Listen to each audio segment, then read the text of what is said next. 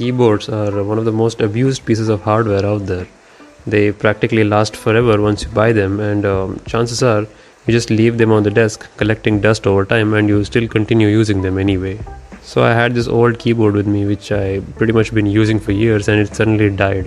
It's one of those old membrane keyboards where there is pretty much no chance of revival. So I thought, just for fun, let me just take it apart and see how much dust it has collected over the years. And that led to me making this video that you should really be cleaning your keyboards more often. Getting into keyboards is pretty easy. They're usually held together by one of these X-mark screws, or whatever you call them. So grab your screwdriver and work through the screws, and you will be treated with the electronic relay if you're using a membrane keyboard. It's pretty fascinating to see how your keystrokes are registered on this thin piece of plastic which has some traces printed on it. It looks amazing. I think I'm going to use it as a backdrop on one of my LEDs. It may look very cool and futuristic.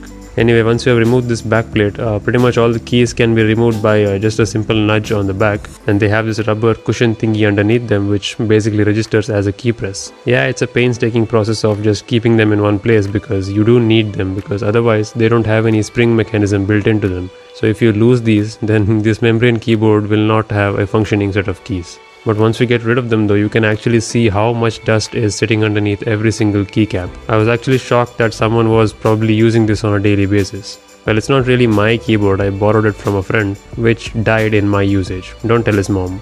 So I started cleaning out the keycaps, just pushing them out one by one with the help of some kind of a plastic pick or a broken toothbrush. My fingers were pretty sore after the 2 hours I spent doing this. But you know, there is some kind of a satisfactory experience to cleaning something.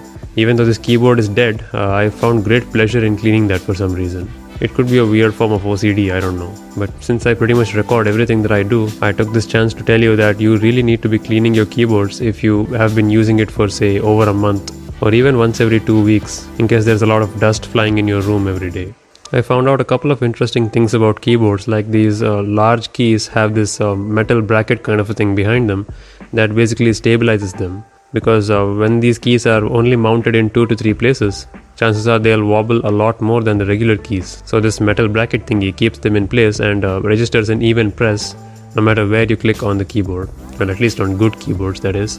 In case the manufacturer has not included a good quality strong metal bracket behind it, the keys will be very wobbly and they won't register a click, especially the space bar when you press it on the right or the left corners. That's why you notice that common problem with cheap keyboards. So when you're done cleaning them, be sure to reinstall them, otherwise the keys will not have the same uniformly distributed feel to them, especially the longer keys like Shift, Space and even the Enter key.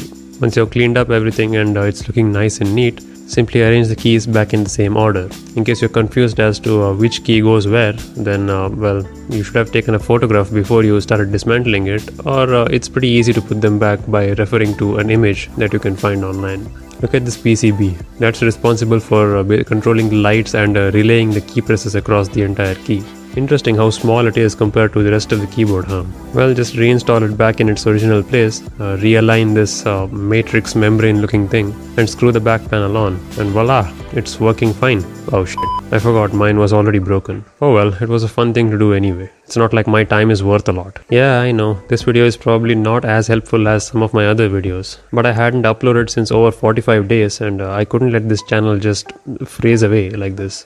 So I had to push something out, and besides, this is not a total waste of your time, is it? I mean, even if it was, fuck it. It's quarantine, it's not like you have something better to do anyway. Yeah, well, thanks for watching this really quick video. Consider subscribing if you'd like to see some troubleshooting and other tech tips here. If you like gadget reviews and comparisons and things like that, then you can check out my main channel, that's youtube.com/thehopelessgeek, because that's my real name. Alright then, I'll see you next time. Cheers.